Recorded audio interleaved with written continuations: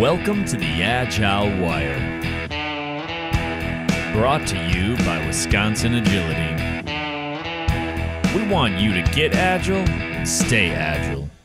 Now here are your hosts, Jeff Bubolz and Chad Beier. And we're recording. All right, kick us off, Jeff. All right, we have David Pereira joining us today on the podcast. And David just finished a book called Untrapping Product Teams. David, you got one thing that's just I'm like, this is going to catch people's attention right here. And you have this phrase, and you use it often in the book, about bullshit management. So I think we all have ideas of what that might be. But what do you mean when you say bullshit management? What I mean, it's an art. It's an art of doing things that create no value but drain all of your energy. And there's an equation behind it. It's a very simple one. The more bullshit you handle, the less value you create. That's what I meant. So can you give me some examples of what bullshit would be? Sure. There's a classic example, which I call as managing the backlog for the sake of it. So you realize that you have an extensive backlog full of everything. But when you look at that, you have no idea where you're going. But then you keep loading your backlog and you lose track of what you were doing. You realize you're not a product manager anymore. You're a backlog manager. So so this is good. So let's dive into this detail and then we'll come back out. Backlog length. What do you think, rule of thumb? I know everything is in context and it's different, but what's a good rule of thumb for product backlog length? So that's an interesting question. And generally I say it should be small enough that you have room to learn. For example, if your backlog pressures you to deliver, then it means that you are going to focus on the promise you had. And then you're not going to look in front of you and try learn. I say it's kind of a driving forward, looking backward. So you're going to crash your car. So for me, a good backlog length would have somewhere enough for the upcoming 2 sprints. So you still have something to learn and adapt. But if you look at your backlog and you say, if you are to do everything that is here, it would take us 6 months. Oh, there's something going on here. There's something going on. Yeah. So when Chad and I coach teams, we always like to have more of an emergent backlog. And I think the rule of thumb that we normally give them is 1 to 3 sprints that's ready to be pulled into a sprint if you're doing Scrum.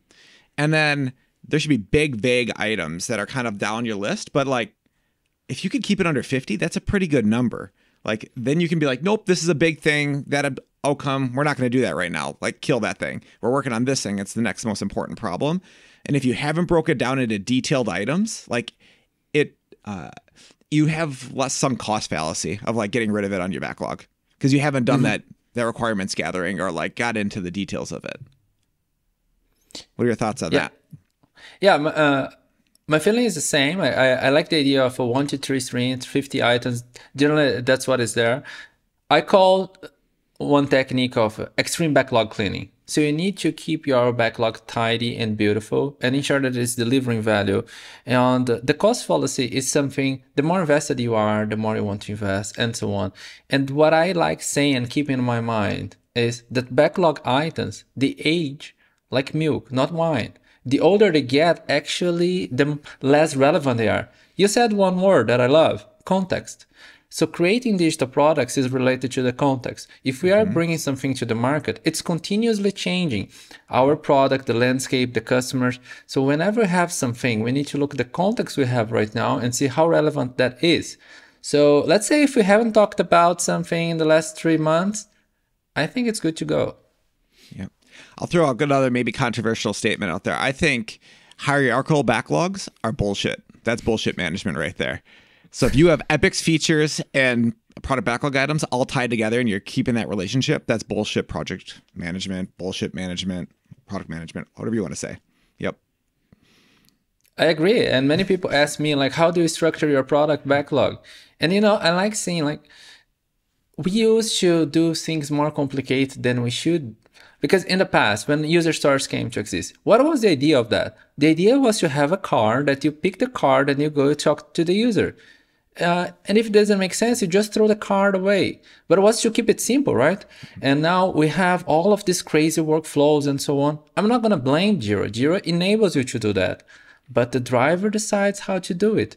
So I say, maybe if you want to start being agile, just trash your backlog and start creating something on Miro and make it simple. Because in Miro, there's only something you can do because it will get messy, then you cannot handle. Then you are forced to organize.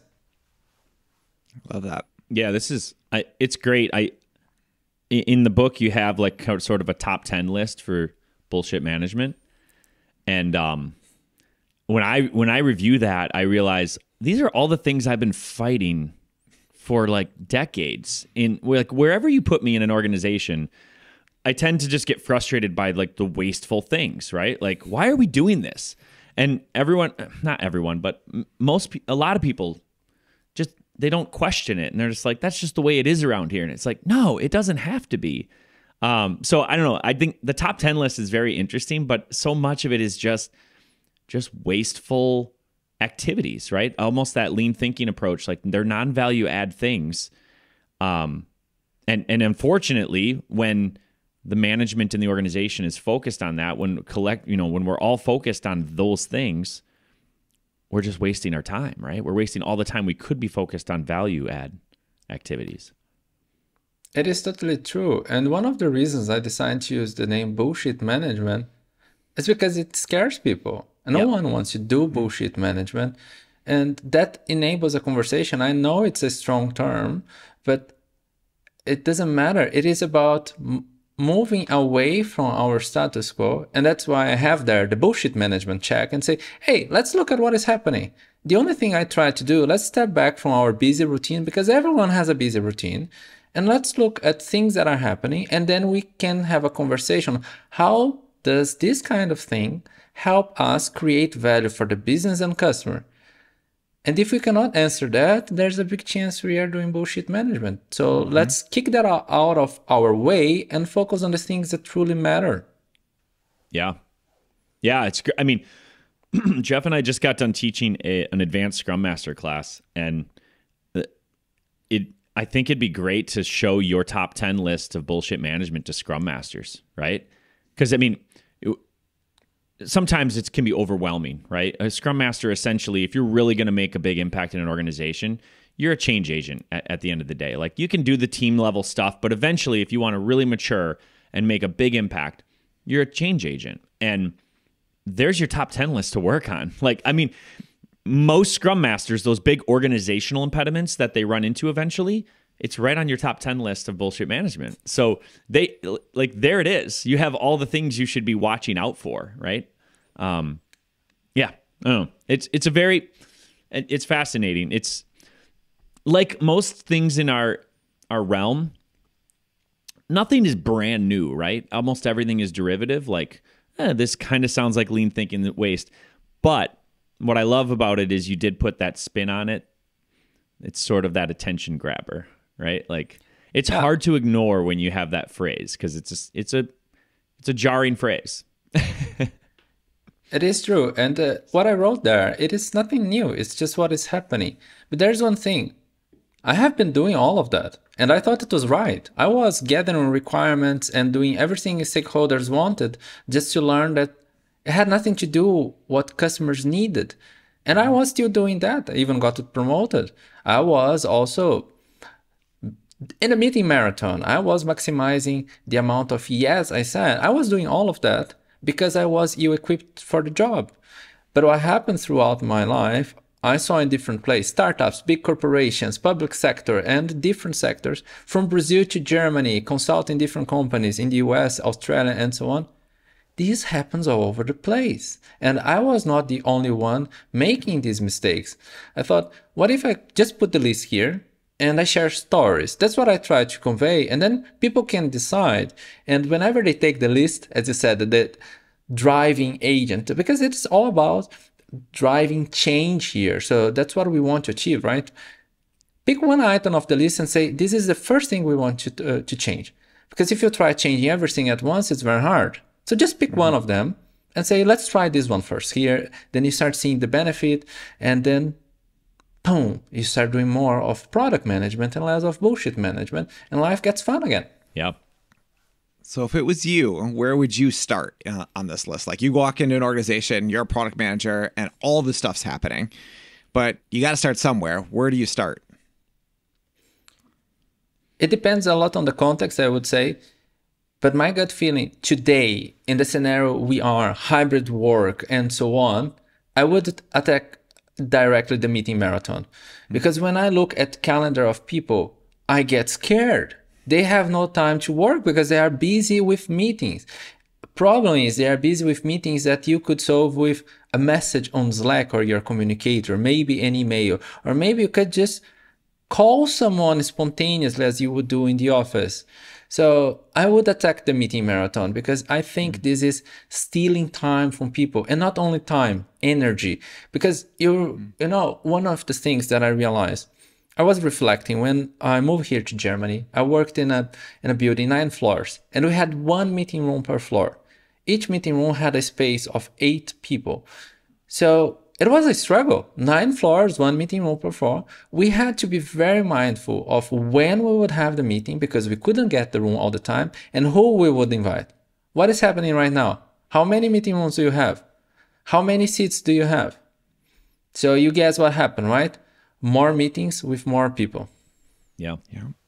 Yeah, that's a nice one because you have complete control over that as an individual. Like, I'm just not going to go to these meetings, or I'm going to send an email here instead of schedule this meeting. And you can kind of be that change you want to see in the world, right? So I like that. I like that approach. I don't know. I really like your collaborative development flow, like as a idea. And I think aligning around something that delivers value.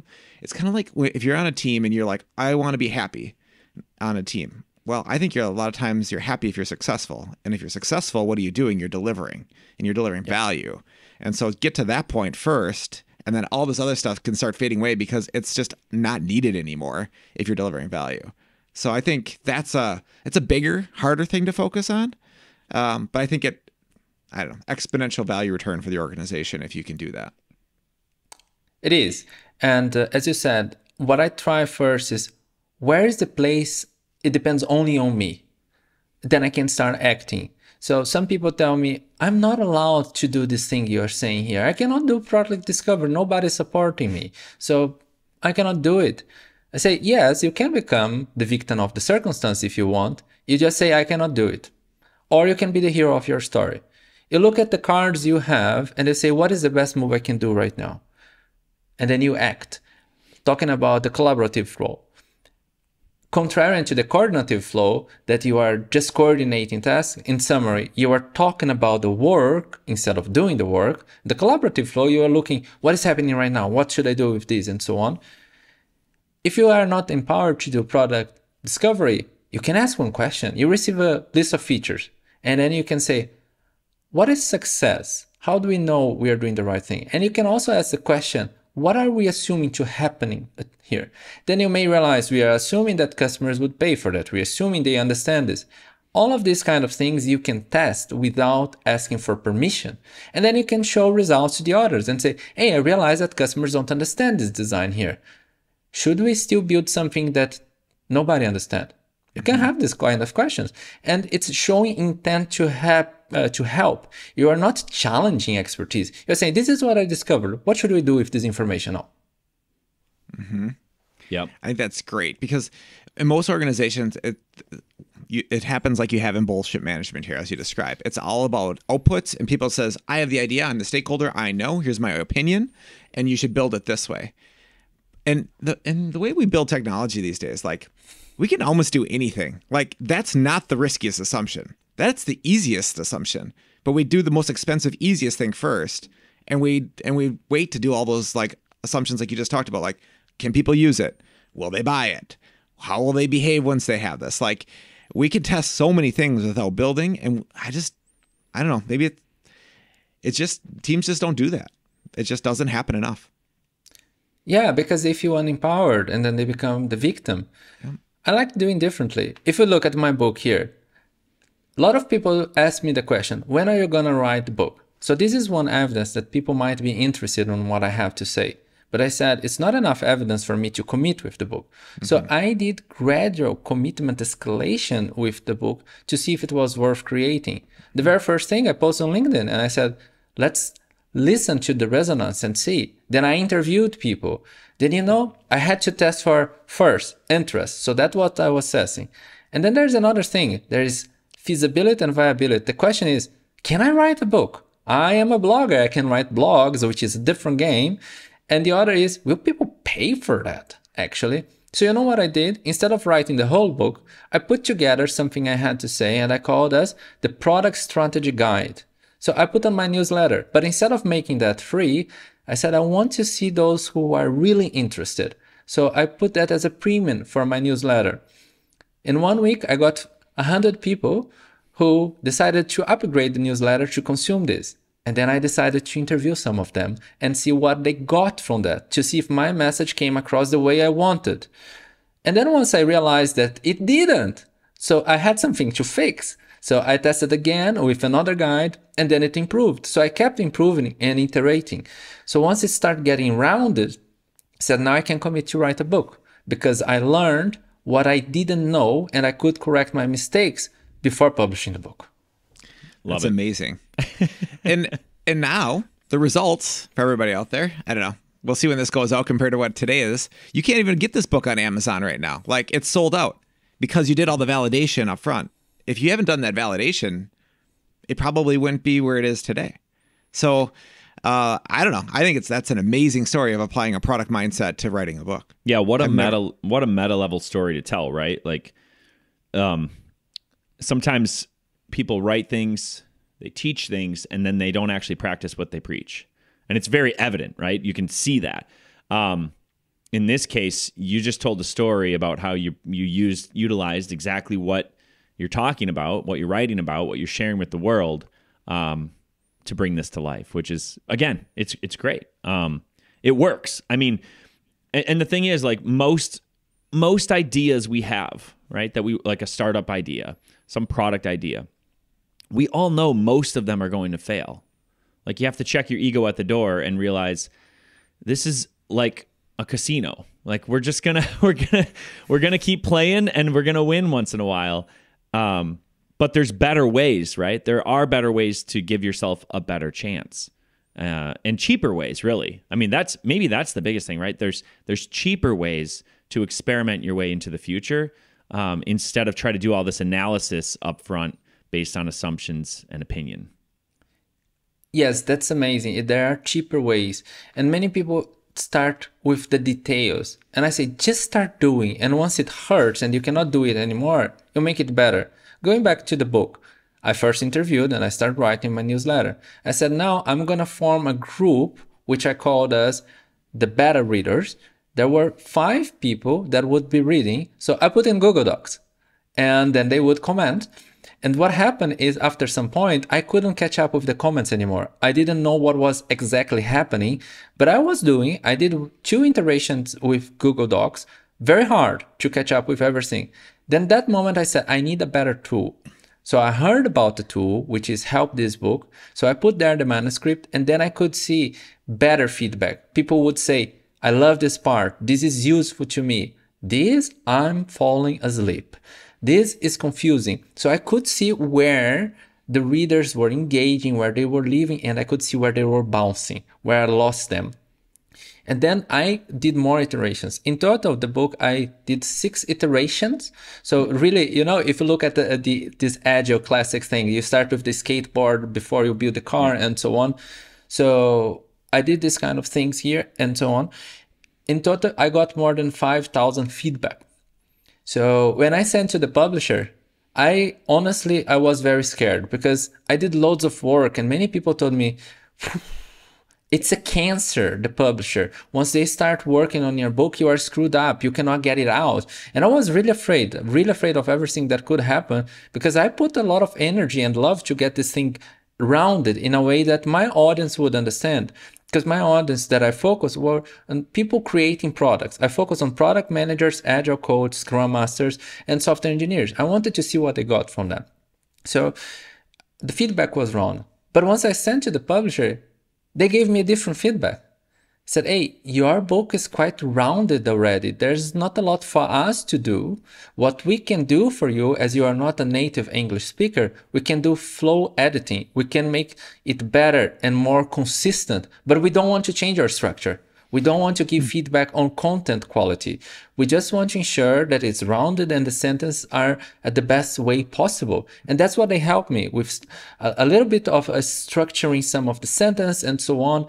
And it went smooth. So all the fear I had was related to people who didn't do this kind of book creation, because for me was, a book is a product, so I should treat this guy as a product. So that's what I did. I love it. It's so funny. So Jeff and I, we read quite a few books. We haven't written one. It's on our back. It's on the low part of our backlog at some point, right? But in our network, we have a lot of people who have written books, right? And there's some pattern that Jeff and I have noticed over the years, and I'll just use the 80-20 rule. It feels to us like 80% of the books we read, there's that core of it. It starts out strong, it gets to the core part of it, and then the last 25 to 33% of the book feels like they took it to the publisher. They didn't actually have like the word limit hit, and they're like, you have to fill, like it feels like filler just to hit some limit. And I see this pattern in so many books, and like by the end, I'm just like, I power through and I read it. It's almost like a Netflix series where the first 3 seasons are great, and then 4th and 5th, the plot gets weird, it drops off, and you're like, I almost feel like that wasn't worth my time to finish that, So I think it's very interesting that you took it to the publisher, and they're like, this feels very well rounded already. You're in that 20% of the 80-20 rule, I feel like, right? And again, like one book example I'll just throw out because it was big and impactful for me. Stephen Denning, right? Wrote The Age of Agile. He also wrote the one before that. I'm blanking now, and then also Gary Hamel. I'm a big fan of Gary Hamel's books, and he wrote The Future of Management and then one of his more recent ones. But those authors, whenever I get to the end of their books, I feel this crescendo, like everything's building, and I can't stop turning the pages. But again, that's rare for me, I think, when we're reading books in our industry. So I just think that's fascinating that I think you did that hard work of validation so that when you got to that point, you were expecting the publisher to come in and say, oh, we have to redo this, but they were probably like, wow. It was very different to me, very unexpected, because you talked about the word limit. My first version had 85,000 words, and then I got so much feedback of redundancy, things that were not rounded. I trimmed it down. Yep. The book ended with 70,000 words, so we had to trim down. And one of the tips I always give people, if you want to grow, you need to find a mentor. And a mentor is someone who did something you want to do recently. So I thought about it. I said, I'm writing a book. Who is someone who has just published a book? And there's Martin Dauman, who is Dutch, and he had reviewed some of my art. Hey, I need you, man. I need to help me with this. And one of the tips he gave to me said, the end of the book doesn't get that much of love. So when you are reviewing your book, keep it close for a while and read it backwards. And then you are going to see that the end probably missed the mark. Then you fix it. Start from there. So I did 3 readings backward. So I said, nah, this message is not rounded. This is not good. So I tried to give a strong push in the end. Many people told me one of the best part of the book for them is the wrap up. So that's what I got as a feedback. So I tried to do this and so on, and to ensure that I would not lose readers in the end. And I kept some of the things to the end that are quite powerful to me, and I hope to be powerful to the other, like product principles. So that is chapter 12. So I left that to the end because I wanted to keep the readers gaining loads of value in all chapters and so on. So finding the balance. It is hard, but once you find a mentor, someone who just did what you want to do, it helps a lot. Yeah. That's great advice. This has been a great conversation. We've dived into bullshit management and some different techniques inside of there. And we couldn't get through the whole top 10 list, but that's why you got to read the book. So everybody who's listening to this should go read the book because it's a really great book. And it's just patterns we see everywhere. So I guess at this point, David, is there anything else you wanted to plug or promote to our listeners? Well, what I would tell the listeners is whatever you are, it's not perfect. And it will never be. And the thing is, you can make peace, however it is, but you accept, or you can drive some change. And one of the things that I learned in my life is don't lecture people. Help them see what you see. Figure out how you can make that possible. Make it tangible to them. One way is touching the most sensitive organ in the human being. It's called pocket. So if you figure out how to show something that is going to have an impact on the pocket, financial impact, people are going to listen to you. So an example, create a feature report. How are these features that were created over the last 12 months used? You won't be surprised if that is shocking that 50% is not used at all. The moment you show that to somebody, you can have a conversation and then you can start driving some change. But in short, help the others see what you see. Awesome. Cool. Well, thanks, David.